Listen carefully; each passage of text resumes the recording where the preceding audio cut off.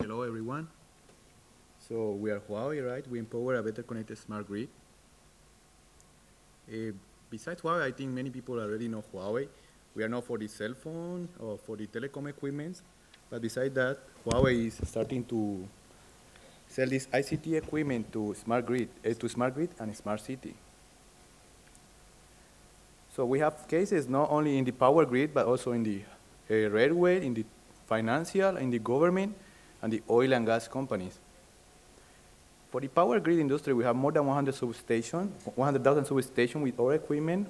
160 power companies use Huawei ICT technologies, and we have present in 65 countries with the power solution. So in the cities, what are the challenges we are facing to be smart? First, we have the public security, the traffic congestion, energy shortage, and citizen development. So for the public security, Huawei have many solutions like the ELTE for safe cities, video surveillance. The traffic congestion, we have sensor networks. For the energy shortage, we have the power grid, and we have the AMI solution, which can help analyze the power consumption. In the citizen development, we believe Huawei can help to develop the education system, e-health system, to improve the people's life.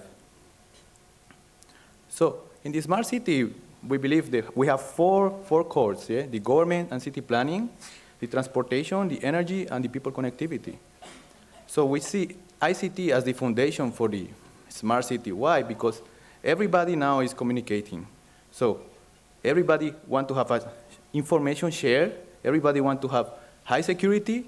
Everyone wants to have agile business, means I have my business I'm the farmer, but I want to sell my items to overseas. How can I contact some people overseas? They have to have connectivity, and they want to have higher bandwidth. Everyone wants to have more bandwidth. So in the smart city, in the smart grid, Huawei has several solutions. We have the dispatching and cloud data center solution. Now we have cloud computing. We have the solar and power plant. We have the transmission optical network or high capacity. And we have distribution automation like GPON, go to smart houses. And we have the AMI solution as well, IoT solution.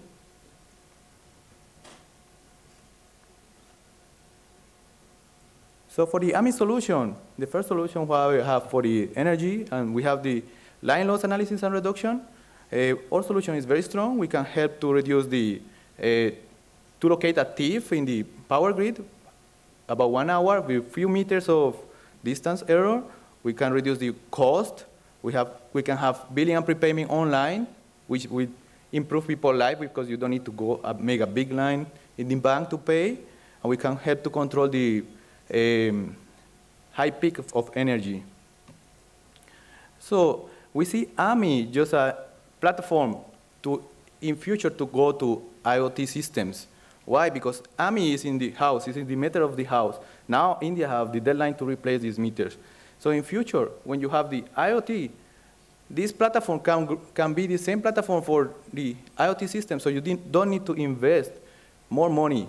Just the platform AMI can use the smart IoT system. So let's say some case of China and power grid. Huawei contribute more than 50% of the equipment to Chinese corporation. State Grid Corporation of China, they own about 90% of State Grid of China, and they all build with Huawei equipment.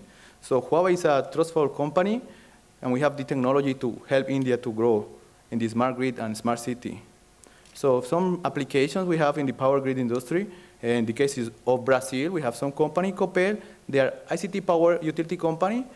3 years ago, they start to buy Huawei solution, optical solution, and they become a telecom operator as well. So they have branches for power utility sales and telecom. And now they sell the fiber to the home equipment, and the future of them is they want to have the equipment for a smart home. So in a smart home, Huawei have developed a new gateway. Our new gateway is able to help through connect different devices to help you control your house or a smart building. Example of this, let's suppose you wake up in the morning, you can program the status of the AC, some music, alarm system, you leave for work, all the house will be will be locked with these sensors and security system, and you can monitor everything by your cell phone. At night, when you come back, you can program before you leave, start the air conditioner in case the house is hot. You can maybe program the rice cooker, hot water, and when you go to sleep, the alarm system also lock the sensors in the house can lock, and you are safe. Everything controlled by your mobile phone. So that's the new technology Huawei see, the vision of the future. So many concepts of this IoT technology. Some of this is IFTTT, is if this, then that. Maybe you can look at, or we can talk in the Huawei booth. Finally, Huawei have so many partners in the industry. We are supporting so many different applications, so many different IoT systems to use with Huawei gateways. Different partners. In addition, Huawei have sold the optical equipment to other companies for transmission, because for a smart city, every device will have high bandwidth. So how do you transport a high bandwidth if your backbone, optical backbone, is not enough?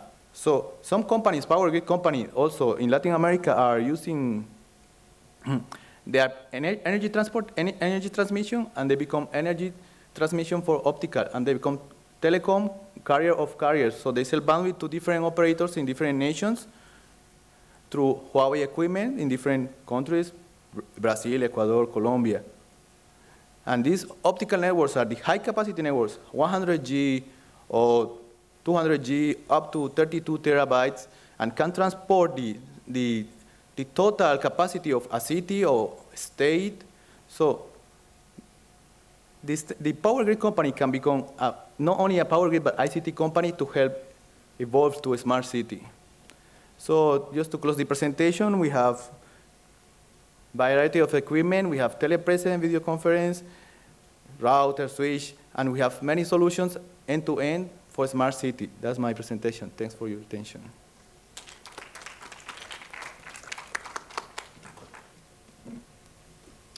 Thank you, Mr. Pablo, for sharing your technical competencies with us. I think end-to-end solutions we saw very clearly emerging. What is interesting is perhaps your last slide, where you said your energy transmission lines can actually become your internet service provider. So this kind of convergence is something that we will eventually see as technologies evolve and our needs enhance, and there will certainly be a lot of convergence as we move along. Thank you very much for your presentation. Now may I request Dr. Narendra Singh from Bureau of Indian Standards to give his presentation, please. Friends, Dr. Narendra Singh is a scientist F from Bureau of Indian Standards. He heads electronics and IT vertical there at BIS. Hello, everybody. No, actually, I would be talking about, again, standardization. Many of the earlier speakers have also talked about standards, but I, being the member from national standard body, maybe give you a holistic view, and in different segments of fields and how standardization is done. This is just about history of BIS, established in 1947 under Society Act, then became a statutory body under an Act of Parliament in 1986. These are the core activities of BIS. We formulate standards, and we are the national standards body. Then we are into certification of products through product certification schemes. We are also into system certification schemes, so various systems, management systems, environment management, energy management, all types of management systems. Then we have testing as our activities. We have our own labs, and for our certification purpose, we also use other labs which are of repute and accredited by BIS through its setup procedures. Then we have a full-fledged training institute where we impart all kinds of trainings. We have also been imparting trainings for the developing countries, and it has been acknowledged by the international standards bodies that while training these developing countries in various fields of standardization is acknowledged, because we have trained many, many people from these developing countries. This is our standards formulation structure. Bureau is the policy-making body. Then we have a standards advisory committee, an umbrella committee. Then we have division councils, and there are 14 division councils. This is an umbrella committee, supervises the work of various technical committees. Then under this, there are sectional committees, which are actually technical committees. And these technical committees are assisted by various subcommittees and panels in their core areas when there are specific fields. Though sectional committee is authorized to frame the standards, but these panels and subcommittees assist the sectional committees. National standards are formulated based on the concept of consensus. We normally do not have a voting practice. We come to one solution. Even if there are deviations, we try to reconcile and come to a common solution. There are 14 divisions in BIS through which we cover almost all the fields of activities, like electronics and IT, petroleum, civil, mechanical, metallurgy, in all areas are covered through these 14 divisions. Electronics and IT division looks after the standardization activity in the area of electronics and IT. This is the standard formulation process. Means proposals are received, then they are converted into working draft, P-draft. Then once matured, they are circulated for public comments as wide circulation drafts. And once agreed by the committee, they are framed as Indian standards or special publications. At national level, we have, under LITDC, we have 25 technical committees looking after the standardization in different areas. At international level, we are the members of IEC and ISO, IEC JTC1. Electronics area is seen by IEC, and IT standards are under joint technical committees. There are 18 technical committees under JTC1. Technical committees act as national mirror committees for various IEC, ISO, and joint technical committees. There could be one-to-one, many-to-one, or one-to-many mapping for various international committees. We are P members in many of other ISO and IEC committees, where we can technically contribute, participate in meetings, and we have an obligation to vote on these international documents, for which we get comments or voting suggestions from our stakeholders through technical committees. In some of the committees, we are also O members. As O member, you do not have a voting right, but you have access to these documents and also can technically contribute. This is the process of participation in international standardization activity. And this is similar to our activity, only the designation nomenclature of various drafts and stages changes. We also hold chairmanship of some of the IEC, ISO committees, and also hold technical secretariat for international committees. This under electronics and IT division, we have 25 committees, and we have around 1,479 standards, out of which 453 standards are harmonized with ISO, IEC standards, and another 547 are technically equivalent, means they are the base standards are international standards, but suiting our national needs, we make some changes. So they are technically equivalent. Then 479 standards where there are no international standards or they do not suit us, we make indigenous standards through the work of or contribution from our stakeholders. These are 25 committees, and LITD 10 is power system control and associated communications, which is important and which looks after the various standards in the smart grid SCADA domain. So these are 25 committees. So LITD 10 power system control and associated communication prepares standards on power system control equipment and systems including energy management system, distribution management system, SCADA, supervisory control and data acquisition, distribution automation, smart grid, teleprotection, and associated communications used in planning, operation, and maintenance of power systems. This LITDTC-10 has liaison or is a P member of IEC-TC 57, Power System Management and Associated Information Exchange, and IEC-TC 118, Smart Grid User Interface.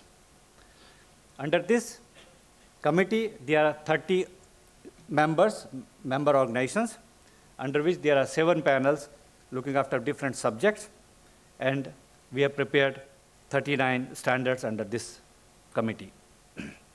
These are the important standards from the smart grid perspective. IS 15953 is supervisory control and data acquisition, SCADA system for power system applications. Then IS 16334 is power system communications interoperability guidelines. Then 16335, there is another standard, power control systems, security requirements. These 2 standards are under print. Then this IS 16336 series of standards on common information model for information exchange in the context of electrical utilities. It is under 3 parts: companion specification, SIM extension for ABT-based regulated markets and load setting and restoration mechanism, the application use cases for system operation. This is also under print. Then 1 draft specification document for advanced metering infrastructure is as a P draft. It is a preliminary draft under the consideration of the committee. This SCADA system for power system applications provides definition and guidelines for the specification, performance analysis, and application of supervisory control and data acquisition system for use in electrical utilities. These can also be used for remote operation of substations. Then 16334 power system communications interoperability guidelines. This is the scope of the standard. The standard provides guidelines for achieving interoperability for utilities and applications covering traditional value chain, generation, transmission, and distribution, the newer elements, trading, risk management, renewable generation, etc., and ICT and automation technologies. This standard specifies requirements for identification and protection of critical assets for all entities involved in generation, transmission, distribution, and trading of electrical power. It covers the following areas: critical assets identification and monitoring, security management for personnel and assets, electronic and physical security of assets, incident reporting and response and covering planning, auditing and conformance procedures. This again, I have taken the scope of this series of standard common information model. I think I will not go through this. This is then the document specification for advanced metering infrastructure. The standard specifies the AMI framework, which lays down the foundation for a two-way communication between a meter and a central head and systems. Then there are other related committees, because many people had raised issues we have which are related to or have liaison with LITD-10, ETD-13 equipment for electrical energy measurement and load control, then ETD-46 for grid integration, then ETD-40 HVDC power systems and LVDC panels. Because some of the earlier speakers talked about interoperability, cyber security, data security. For the information of the House, I would like to tell that there are committees on IT and cyber securities which are working independently. Also, for working on data security, there are many standards have been brought up. And we are also very actively participating in the JTC1 committees. And there are many experts from India in these committees. And they are also performing very important roles, leader roles, like operators, editors, co-editors, and conveners of these panels. And recently, we also had a meeting in October 2015, this IT and cyber security SC27 meeting in India, in which about 350 delegates participated, and around 80 delegates from India participated very actively in these committees. So we are also looking into these areas. We are also in biometric security standards. We are preparing for UIDI, So all these domains are taken care. This is for the information of the House. Thank you. Thank you very much. And just last few sentences I would like to say. We have also a civil engineering department, which is very relevant, which is looking after the Smart City Committee, and that is the umbrella committee, and various other committees are working closely with that committee. With smart infrastructure, in the morning, Mr. Narang also said we have set up a panel, and we are working very closely in that. So following the international work and also trying to examine what we could do at our end. Thank you. Thank you very much.